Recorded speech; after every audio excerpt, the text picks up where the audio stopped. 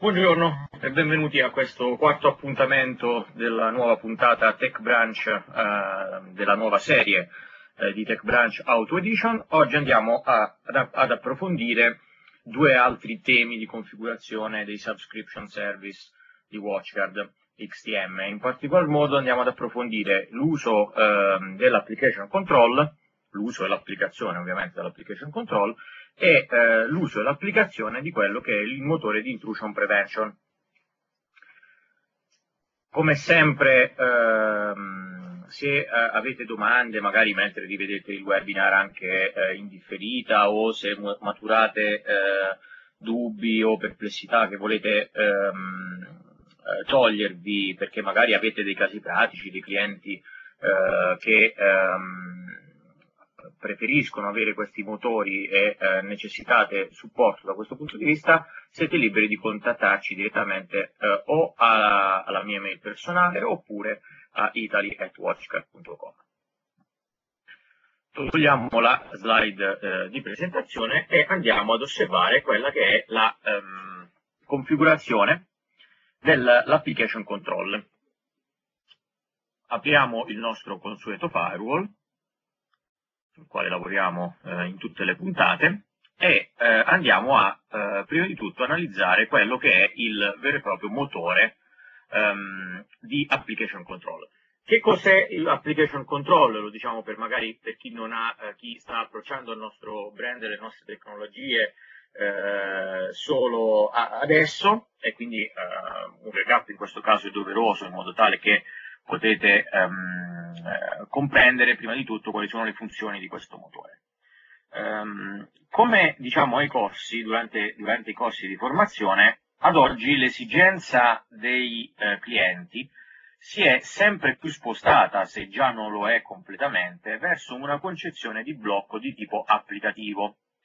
Fino a qualche anno fa non era raro entrare in contatto con dei clienti che necessitavano di un firewall in grado di effettuare un blocco secondo protocollo di livello 4 o porte. Permetti la TCP80, la TCP22, blocca la TCP25, piuttosto che UDP, un certo range UDP che magari consentiva l'accesso a uno streaming.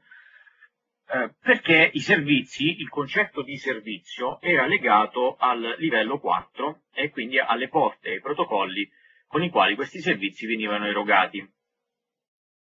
C'era meno tendenza a osservare quello che è il mondo del protocollo applicativo, cioè di come le applicazioni parlano tra di loro, il browser con il web server, piuttosto che il real player con il real server. C'era meno attenzione anche perché c'erano meno applicazioni in generale su questo tema. Quindi il blocco e lo shaping di sicurezza, quindi dare una forma alla sicurezza, alle nostre policy, era fondamentalmente centrato sul concetto di servizio per porta. Oggi però l'internet è molto molto diverso da quello che era qualche anno fa e i clienti sempre più richiedono un controllo che invece è guidato dal concetto di applicazione. Richiedono, cioè, per cortesia, blocca questa parte di Facebook piuttosto che quest'altra, oppure permetti Facebook solo in questa fascia oraria, oppure consenti agli utenti di utilizzare il peer-to-peer, o consenti agli utenti di utilizzare una particolare applicazione, per esempio un protocollo applicativo, e quindi un'applicazione, per esempio il protocollo MSN, ma solamente per alcuni tipi di operazioni, quindi seguendo uno schema di tipo comportamentale. Il concetto di porta è come se stesse da un certo punto di vista svanendo, meglio, completamente scorrelandosi rispetto a quello che è il concetto di applicazione, come da un certo punto di vista formale è anche corretto, perché il concetto di porta come servizio è un concetto di standardizzazione, non è correlato al protocollo applicativo che gira su quella specifica porta. Un esempio tipico di questa nuova strada, quindi del fatto che si va verso un meccanismo scorrelato dalla porta applicazione, è per esempio l'osservare che cosa transita all'interno di una sessione di tipo TCP supporto 80.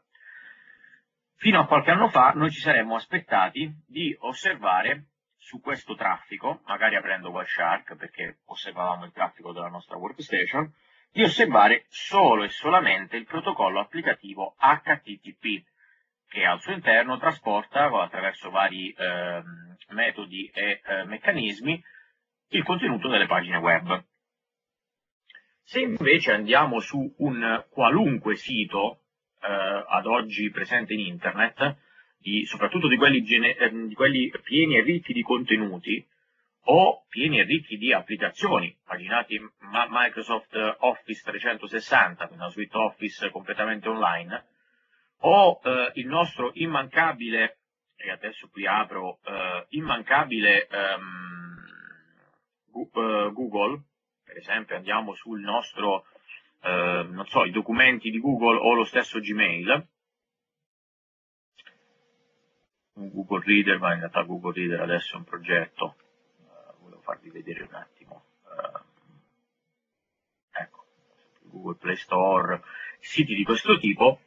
Il contenuto di questa pagina non è solo HTTP o HTTPS, vale a dire l'HTTP cifrato, ma può contenere dei meccanismi, anzi ormai quasi sempre i siti moderni li contengono, che sono completamente diversi da quello che è il protocollo HTTP. Gli sviluppatori delle applicazioni che non sono siti web, quindi immaginatevi Skype, piuttosto che i client di chat, piuttosto che i peer-to-peer, qualunque applicazione vi venga in mente, ad oggi diciamo, per rendere possibile lo sviluppo delle loro applicazioni, si sono concentrati su quello che è l'uso delle porte che sicuramente attraverso il firewall saranno aperte. Se andate in una qualunque organizzazione protetta da un qualunque tipo di apparato di tipo packet filter, noterete che vi collegate a internet, navigate su internet, l'unica porta aperta magari è l'80, la 443 e il DNS, per poter risolvere i nomi. Nonostante questo, aprite Skype e Skype funziona. Nonostante questo, aprite Facebook e all'interno delle applicazioni di Facebook, che non sono HTTP, ma in realtà sono componenti che fanno decine di altre cose, vere e proprie applicazioni, queste funzionano. Aprite una chat di Google, che utilizza un protocollo che non è HTTP, ma è Google Talk Jabber Protocol, e questo funziona. Com'è possibile se io ho aperto attraverso il firewall solo 3 porte? È possibile proprio perché queste applicazioni stanno cambiando, gli sviluppatori stanno cambiando la concezione di gestione delle connessioni per permettere la diffusione delle loro stesse applicazioni. Per farlo fanno in modo che le applicazioni contattino i relativi server o i nodi paritetici attraverso le uniche porte aperte nel sistema. Ecco, come allora blocchiamo, o meglio ancora, potremmo anche non voler bloccare, vorremmo solo effettuare reportistica o solo effettuare auditing, quindi capire quali sono le applicazioni che fluiscono dall'interno della mia rete, che i miei utenti usano dall'interno della mia rete verso l'esterno, e viceversa, con un firewall che è in grado solamente di effettuare un'ispezione a livello 4 e 3 e 2 dello staccose. Ecco, non c'è modo. Non c'è modo perché questi firewall hanno solamente la porta come meccanismo di filtering. WatchGuard qualche anno fa è uscita sul mercato con un motore aggiuntivo agganciato agli apparati di tipo XTM solamente, che si chiama Application Control, che invece è proprio in grado di andare ad analizzare che tipo di applicazione sta fluendo su qualunque porta io ho aperto sull'apparato e sulla base del riconoscimento di questa applicazione effettuare delle operazioni. Queste operazioni possono essere operazioni di blocco, operazioni di permesso, oppure per una grande parte del database di applicazioni che il firewall è in grado di riconoscere, addirittura arrivare a un livello di granularità tale da permettere singoli comportamenti di quell'applicazione. Vediamo come. Quando quando acquistate un firewall di tipo XTM, WatchGuard XTM, avete a disposizione uno dei subscription services che è l'application control. L'application control altro non è che un motore molto complesso che lavora in combinazione con il motore di intrusion prevention. Mentre il motore intrusion prevention, che andiamo a vedere dopo, lavora ai livelli più bassi dello stack risorsi, quindi si occupa di poter proteggere le connessioni di tipo TCP, UDP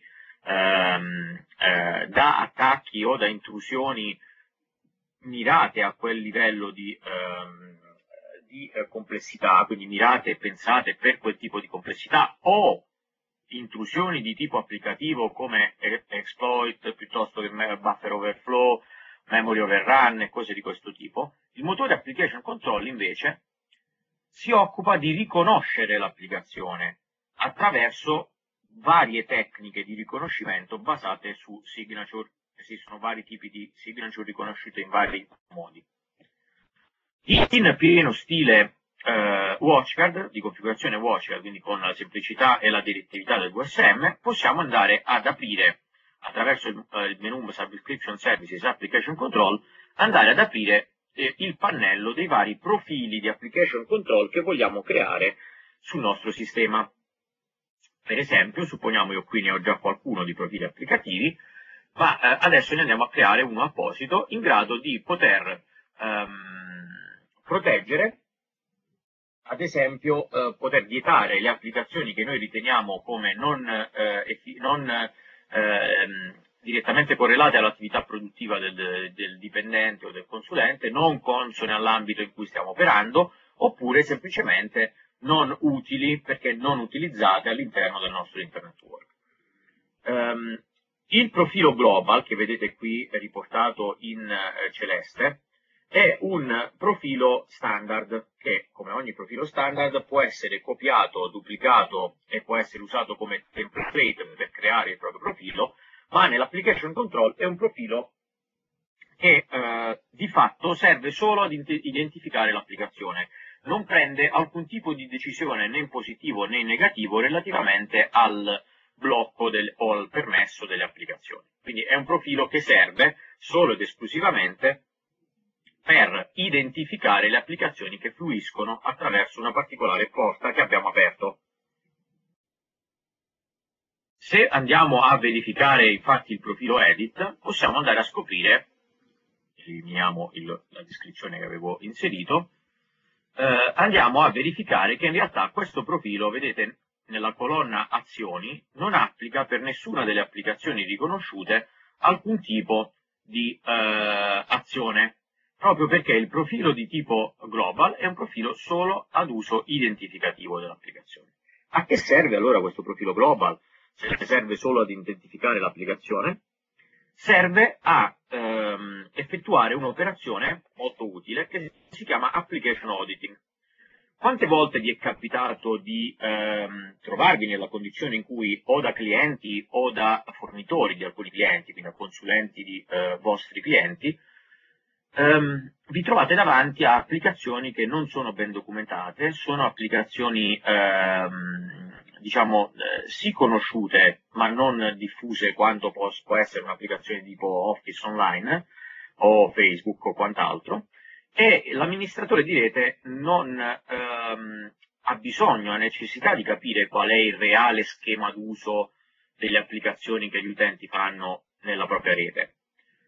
Statistiche confermano, statistiche di qualche anno fa, confermano che la maggior parte degli IT manager non conosce in modo approfondito qual è l'effettivo scenario d'uso degli utenti, cioè quali applicazioni usano gli utenti all'interno della propria rete, perché viene dato per scontato il fatto che siccome gli utenti navigano su internet e utilizzano un browser per navigare su internet, non possono accedere che a cose attraverso il browser stesso, cose fruibili attraverso il browser stesso. Questo non è ormai più vero, perché in realtà abbiamo già detto, anche se la porta 80 è aperta, il risultato è che non è assolutamente detto che attraverso quella porta non fruiscano applicazioni di tutt'altra natura. Ecco, in questo caso è utile utilizzare l'application control col profilo global, perché si può agganciare alla nostra unica regola outgoing policy, che permette qualunque traffico di tipo TCP o UDP al termine, e quindi applicarlo alla regola di outgoing e a tutte le altre regole, per esempio dall'interno della rete verso l'esterno, la navigazione HTTPS oppure la navigazione HTTP. Quindi abbiamo applicato in questo modo, doppio clic sulla regola application control profilo global, il profilo di application control global a tutte quelle regole che gestiscono il traffico che proviene da un'interfaccia interna o un'interfaccia di tipo DMZ e vanno verso un'interfaccia di tipo esterno.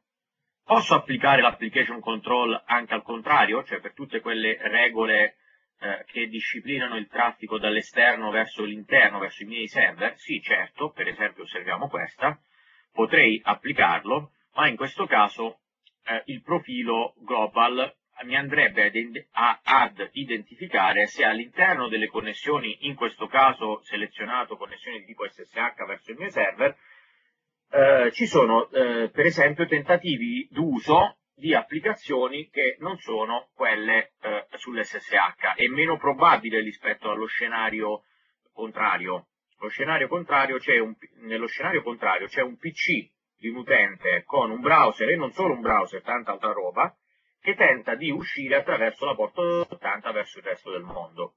Il contrario è più difficile che si realizzi, cioè tipicamente il resto del mondo attraverso la porta 22 cercherà di connettersi al vostro server utilizzando i servizi del vostro server. Se il vostro server non supporta applicazioni che non sono l'SSH, è molto difficile che attraverso quella porta avverranno dei servizi di applicazioni diverse. Ma è comunque possibile applicare l'application control, perché vi permetterebbe in questo caso di identificare i casi in cui il vostro server, che era progettato per trasferire solo, per esempio accettare solo connessioni di tipo SSH, sta accettando connessioni sulla porta 22 di altre applicazioni per altri motivi, per esempio è stato compromesso. Okay? Quindi in questo caso io non l'ho abilitato perché non ho ritenuto necessario farlo, ma in realtà sappiate che l'application control può, col profilo global ad esempio, o con un profilo attivo, diverso da quello global, può essere utilizzato verso i vostri server per proteggere e filtrare tentativi anche di applicazioni verso il vostro server che non sono quelle che voi accettate normalmente. Con questo sistema, quindi semplicemente applicando l'application control sulle regole in uscita, su tutte le regole in uscita e con il profilo global, come abbiamo fatto in questo caso, posso andare a creare dei report in modo del tutto automatico che mi dicono quali sono state le applicazioni identificate attraverso queste porte durante un certo lasso di tempo. Ci accorgiamo che la regola ha un profilo di application control abilitato perché compare questa icona che vedete qui in basso. Policy, vedete, se lasciate il mouse sulla regola, vi dice anche che esiste il profilo application control di tipo global applicato a questa specifica regola. Ora, affrontiamo un altro problema. Dove devo applicare sulle regole di uscita, quali regole di uscita devo applicare l'application control? Questa è una domanda lecita ed è una domanda la cui risposta dipende dal tipo di applicazioni che intendete bloccare. Non tutte le applicazioni che l'application control è in grado di riconoscere, cioè queste 1900 applicazioni provano ad utilizzare qualunque porta voi abbiate aperto attraverso il firewall. Alcune applicazioni tentano solo le loro porte, altre applicazioni tentano le loro porte, poi la porta 80, poi la porta 443, altrimenti falliscono, dichiarano la mancata connessione. Altre applicazioni ancora provano in modo quasi virale ad accedere attraverso qualunque porta abbiate aperta attraverso il firewall. Quindi applicare un profilo di application control a una regola dipende, o a tutte le regole, dipende dal tipo di applicazione che intendete bloccare. Ad esempio Skype, prendiamo il caso di Skype, che è una delle applicazioni più diffuse e utilizzate, che in taluni ambienti si vuole bloccare o limitare ad alcune utenze per motivi di varia natura. Skype qualche versione fa di Skype, quindi parliamo di quasi un anno fa, era un'applicazione che funzionava in un particolare modo, cioè tendeva a provare prima le proprie porte, poi provare le classiche 80 e 443, ma in caso di apertura di altre porte, che non fossero, diciamo, che fossero situate in un particolare range, provava ad utilizzare quelle, offrendo anche la possibilità di funzionare da supernodo, quindi di consentire ad altri utenti che nel segmento di rete locale avevano aperto il loro Skype, di uscire attraverso lo Skype supernodo. Ora queste funzionalità sembrano essere, diciamo, cessate e in particolar modo disciplinate dalle ultime versioni di Skype, e le ultime versioni di Skype sono molto meno diciamo, virali rispetto a quelle che erano rispetto al comportamento che avevano in precedenza. Adesso Skype, come da dichiarazione ufficiale dello sviluppatore, tenta di utilizzare prima le proprie porte, un set di porte dinamiche di tipo TCP, poi, se queste sono chiuse, e praticamente quasi sempre sono chiuse, tenta di utilizzare la porta 80 o la porta 443. Se la connettività attraverso queste due porte non avviene, Skype dichiara la mancata connessione. In questo caso, ad esempio, che è chiaro, il profilo di application control che blocca Skype non è necessario applicarlo a tutte le porte aperte, ma basterà applicarlo a quelle regole che disciplinano, ad esempio, l'80 e la 443, se io le altre porte invece di Skype le ho già chiuse. Un altro caso potrebbe essere il protocollo MSN. Il protocollo MSN è un protocollo che non tenta altre porte, prova a connettersi attraverso la porta 80 o la porta 443 se le sue porte non sono aperte, e non tenta altre porte. Il caso estremo, invece, è il caso Ultrasurf. Non so se conoscete questa applicazione. Ultrasurf è un meccanismo che serve a bypassare il traffico, diciamo, proprio sfruttando questi meccanismi, quindi utilizzando porte aperte sul firewall, ed è invece un'applicazione piuttosto, da questo punto di vista, piuttosto tenta in modo piuttosto invasivo qualunque tipo di porta. Quindi prova la porta 80, la porta 443, addirittura le porte DNS, quindi prova ad utilizzare addirittura le porte TCP o DP53, fino a quando non trova una qualunque tipo di porta aperta attraverso il firewall e tenta attraverso questa di connettersi ai propri peer in modalità cifrata situati su internet, al fine di trasferire i contenuti cifrati in una rete dentro un'altra rete, quindi nascondendo di fatto quelle che sono le destinazioni finali che l'utente intende raggiungere. Questa applicazione, se si intende bloccare questa applicazione, è necessario porre il profilo di application control che blocca questa applicazione su tutte le porte che abbiamo aperte sul firewall. Altro dettaglio: come sapete, la porta non indica, lo abbiamo già detto all'inizio di questa sessione, non indica il protocollo applicativo in essa contenuta. È auspicabile che dentro una porta TCP80 viaggi solo HTTP, ma non è così. è auspicabile che in una sessione TCP 443 viaggi il protocollo HTTP cifrato secondo SSL, ma non è sempre così. Nessuno vieta quindi agli sviluppatori di realizzare un'applicazione che viene cifrata secondo i propri meccanismi e non quelli standard e infiltrare questa applicazione attraverso una porta aperta. Il motore di application control deve essere in grado di ispezionare il traffico in chiaro o il traffico cifrato quando il traffico è cifrato secondo gli standard, cioè per esempio SSL, al fine di identificare le signature applicative sia in chiaro che potenzialmente cifrate all'interno di una specifica sessione. Quando vogliamo quindi intercettare un'applicazione che tenta di intrufolarsi incapsulata all'interno di una sessione SSL, dobbiamo ricordarci di abilitare la Deep Inspection all'interno dell'HTTPS, come vedremo adesso. Prima di tutto andiamo a verificare come ad esempio voglio creare un application control profile che blocca delle applicazioni dannose, che per esempio rimuovo, questa è in uso quindi non la posso rimuovere, ma proviamo a creare un nuovo profilo di application control che chiamo profilo applicazioni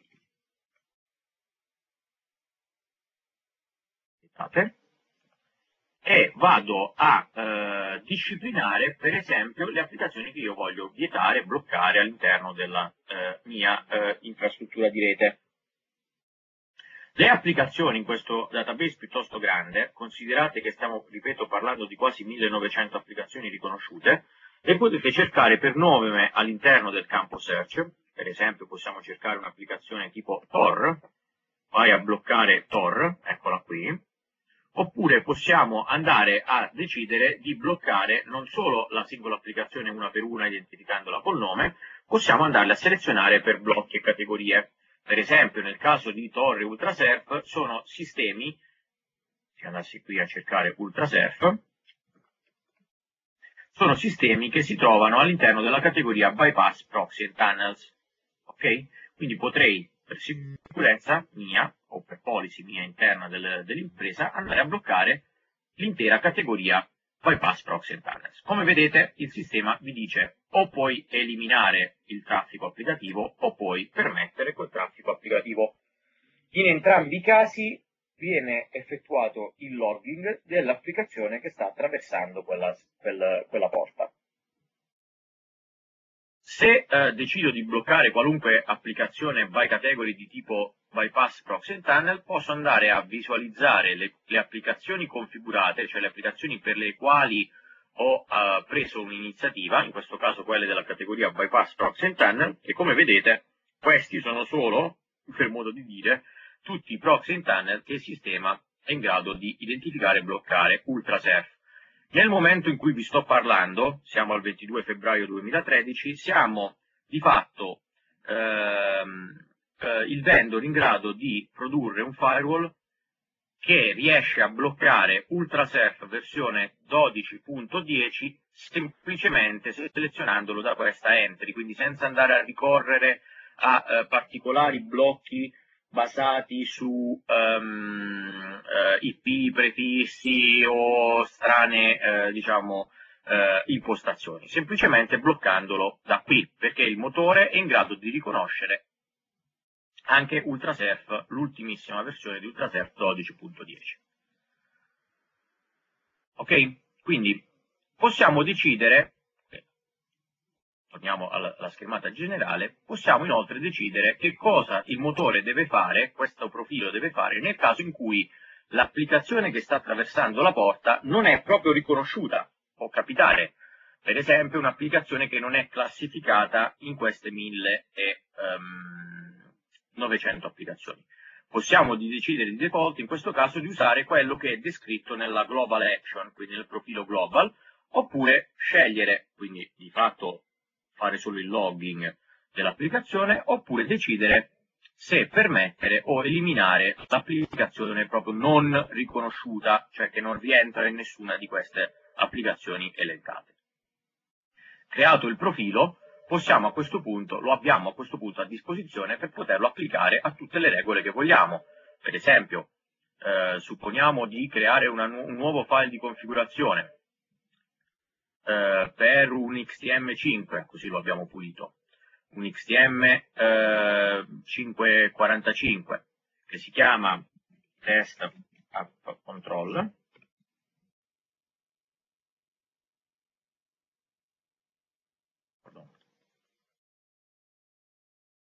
Abbiamo il file di configurazione standard. A questo punto nei subscription services ci verrà detto che non abbiamo una feature key, quindi in questo caso non possiamo impostare l'application control, ma possiamo benissimo tornare indietro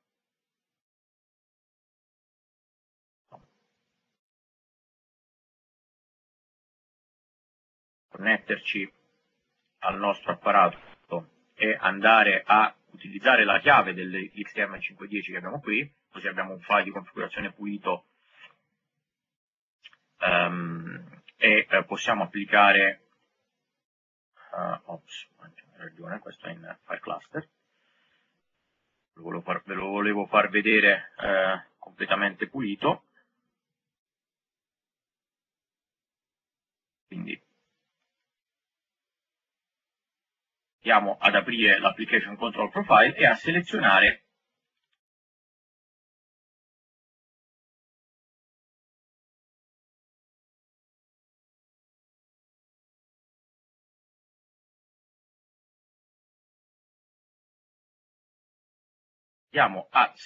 by category il blocco per i peer-to-peer. A questo punto il profilo è disponibile nella configurazione delle policy e lo possiamo applicare a questa specifica regola. Volendo possiamo, se non vogliamo operare in questo modo, quindi abbiamo un firewall che ha l'application control ma non vogliamo prima andare a crearci i template, i template possono essere direttamente creati duplicando un template esistente con il tasto più qui a fianco, oppure duplicando un template che abbiamo già creato o modificandolo con il tasto a fianco, quindi con il tasto con la matita. Che succede se io, per esempio, ho deciso di bloccare, come in questo caso, le applicazioni non consentite, e le applicazioni non consentite in questo caso corrispondono a bypass proxy and tunnel. L'utente smaliziato potrebbe andare sulla configurazione del proprio, per esempio, peer-to-peer o del proprio proxy o di ultrasurf e andare a indicare l'utilizzo della porta 443, che in questo policy set che vedete è disciplinata dalla regola numero 8, che non è una proxy rule, è una packet filter rule. Nel caso della packet filter rule noi possiamo aprire, in caso di HTTPS, la packet filter rule e applicare anche lo stesso template. Il risultato sarà che l'applicazione peer-to-peer che tenta di utilizzare la porta TCP 443 ma non è incapsulata in SSL verrà bloccata. Che succede però se io intendessi bloccare una applicazione che si trova all'interno di una sessione SSL? Per esempio, immaginiamo il caso di Facebook. Andiamo ad aprire la nostra regola, per esempio duplichiamo le applicazioni non consentite e andiamo a cercare, applicazioni consentite e alcune cose di Facebook, e andiamo a cercare Facebook. Come vedete, Facebook viene classificato con vari componenti di tipo applicativo. I componenti di tipo applicativo sono diversi qui perché in realtà Facebook non è solo il sito web, ma all'interno del sito web, che può essere anche in SSL, abbiamo vari componenti che funzionano in vario modo, sono vere e proprie applicazioni. Le applicazioni di Facebook, piuttosto che il trasferimento delle immagini, piuttosto che i plugin, piuttosto che l'oggetto che vi permette di creare le domande, le statistiche, i messaggi, la chat. Abbiamo già detto, in caso di Facebook la chat funziona anche in questo caso attraverso il Jabber Protocol. Sono vere e proprie applicazioni che nel caso in cui noi decidiamo di utilizzare Facebook attraverso SSL, sono applicazioni che vengono incapsulate dentro SSL. Quindi, in questo caso, supponiamo per esempio di voler bloccare MSN, la Facebook Chat all'interno di Facebook e salvare quindi applicazioni non consentite e Facebook, il profilo riuscirebbe a bloccare la chat di Facebook quando è in HTTP applicato a questa regola. Se lo applicassimo anche alla packet filter sulla porta TCP 443, non otterremmo apparentemente i benefici sperati, perché l'applicazione di chat di Facebook sta fluendo, sta attraversando non la porta 443 in chiaro, ma sta attraversando la porta 443 incapsulato dentro una sessione SSL. Dalla versione 11.7 di firewall OS nei WatchGuard è possibile andare a bloccare queste applicazioni semplicemente utilizzando una HTTPS proxy rule che ha la capacità a cui applicate chiaramente l'application control che blocca anche Facebook Chat, a cui però andiamo ad abilitare la DP inspection. Una volta abilitata la DP inspection, l'application control è in grado di andare a interpretare quello che attraversa la sessione SSL e riconoscerlo e disciplinarlo secondo le regole che abbiamo deciso. Quindi estrema granularità, estrema sicurezza, estrema potenza da questo punto di vista, perché l'application control è ora in grado anche di disciplinare le applicazioni quando attraversano un ulteriore livello di capsulamento di tipo SSL, per esempio in questo caso.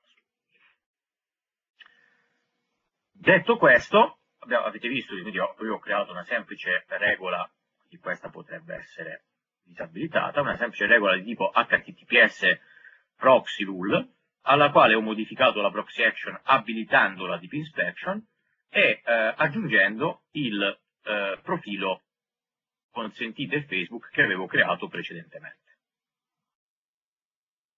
Se vogliamo collezionare in questo caso le applicazioni, quindi i log di application control, ci basta semplicemente andare a indicare nel tab di logging di inviare il classico messaggio di log anche per i pacchetti consentiti e chiaramente avere il sottosistema di logging configurato correttamente come normalmente facciamo per qualunque tipo di log, compresi quelli delle regole proxy o non proxy che siano. Volevo farvi vedere un'ulteriore capacità dell'application control che invece è legata al riconoscimento del comportamento per quei protocolli cosiddetti well known, ben conosciuti, tra cui per esempio lo Skype non è fra questi. Nessuno sa qual è il comportamento interno di Skype, oltre a dire che Skype, fra l'altro, è anche cifrato, quindi è cifrato attraverso dei meccanismi suoi di ciphering, che non è possibile intercettare. Inoltre il protocollo è per giunta sconosciuto, cioè non è aperto, non si sa il meccanismo di funzionamento protocollare che fa aprire la chat piuttosto che fa aprire il video. Quindi dall'esterno Skype è possibile semplicemente o permetterlo o vietarlo. Non si può riuscire a capire l'utente sta facendo una chat dall'esterno della sessione di Skype oppure l'utente sta accendendo un video. Non è proprio da questo punto di vista tecnicamente possibile al momento. Per invece quei protocolli, e questo avviene per quasi il 40% dell'intero database di riconoscimento applicativo, per quei protocolli che invece sono ricchi, complessi e allo stesso tempo anche aperti, cioè dei quali si conosce la dinamica interna del protocollo, per esempio MSN, si riesce a definire il controllo di tipo selettivo e comportamentale. Per esempio, vediamo il protocollo MSN visto come categoria Instant Messaging. Per esempio, quando vi connettete da Linux, questo protocollo è quel protocollo che viene utilizzato dalle librerie di Pidgin piuttosto che dalla libreria del client MSN che vi installate sul PC e così via. Siccome il protocollo è ben conosciuto, in questo caso abbiamo a disposizione la possibilità di selezionare un comportamento di tipo generale, quindi drop o allow, oppure di andare a selezionare un'azione specifica per ciascun comportamento di quel protocollo. Per esempio possiamo andare a dire consenti agli utenti l'autority, quindi di potersi collegare al sistema, di utilizzare la chat, ma non permettere loro di fare file transfer, non permettere loro di fare audio e video chat, non permettere loro di usare i game attraverso il protocollo MSN. Quindi un'estrema granularità di questo tipo applicata a questo tipo di protocolli ben conosciuti, cioè, e ben documentati. Veniamo ora al motore invece IPS. Il motore IPS è un motore che è in grado di riconoscere migliaia di signature d'attacco. Le signature di fatto le potete vedere nell'IPS come una vera e propria sorta di fotografie, di impronte digitali di quelli che sono gli attacchi conosciuti. Gli attacchi conosciuti sono diversi. Il database degli attacchi che l'IPS è in grado di riconoscere lo potete sfogliare aprendo il Firebox System Manager e in Subscription Services andare a visualizzare il database delle intrusioni. Vedete quante sono tantissime, anche in questo caso non sono poche. Potete cercare una particolare intrusione andando a ricercarla all'interno di questo DB. Per esempio possiamo andare a cercare che tipo di intrusioni o di problemi si rilevano a livello applicativo parlando di DNS. A livello di DNS il sistema automaticamente mi evidenzia quelli che sono gli attacchi di tipo DNS che il motore IPS è in grado di rilevare. Ce ne sono tanti. Vedete, sono stati evidenziati in blu. Se volessi invece andare a interrogare questo database a prescindere dall'apparato, quindi senza collegarmi all'apparato, potete utilizzare il WatchGuard Security Portal. Adesso vi faccio vedere, e questo vale anche per il riconoscimento applicativo. Potete entrare all'interno del vostro partner portal con le vostre credenziali e andare ad interrogare le basi dati aggiornati sia dell'IPS che dell'application controller ricercando quello che vi serve, semplicemente in un formato più leggibile. Andate sul vostro support home e andate a cercare Security Portal. All'interno del Security Portal potete cercare le applicazioni per nome, le minacce, cioè quelle riconosciute dal motore IPS, e i siti, diciamo, web blocker.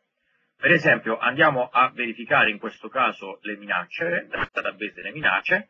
Posso andare direttamente a cercare qui tutte le minacce di tipo DNS e mi vengono ritornate tutte le minacce e i tipi di categoria che riguardano il DNS che il sistema può andare a rilevare. Stessa cosa vale per le applicazioni. Quindi posso aprire una nuova scheda qui le applicazioni e andare a cercare l'applicazione, per esempio cercare Twitter, okay? E vi ritorna quello che voi potreste vedere sul Policy Manager. Comodo perché magari siete in viaggio, non avete connettività di tipo all'apparato, per esempio il cliente non ve l'ha dato, non potete accedervi, potete sempre consultare il database aggiornato dei motori dal nostro Security Portal. Controllata, diciamo, questa parte, sappiate che il motore IPS è un motore che dovrebbe essere attivato a prescindere su qualunque tipo di policy, perché è in grado di rilevare quegli attacchi indipendenti dal tipo di applicazione, cioè l'application control identifica le applicazioni, l'IPS identifica tentativi di attacco ai danni di qualunque applicazione. Per questo motivo voi troverete automaticamente la spunta dell'IPS abilitata su qualunque regola. Considerate che l'IPS lavora ai livelli 4, 3, 2 dello stack e ai livelli 7 intesi come controllo delle minacce di tipo applicativo come gli exploit e quant'altro, e il database è piuttosto grande. Quindi una domanda che potrebbe giungere sorgere spontanea è quanto è pesante la computazione dell'IPS rispetto al traffico che viene analizzato.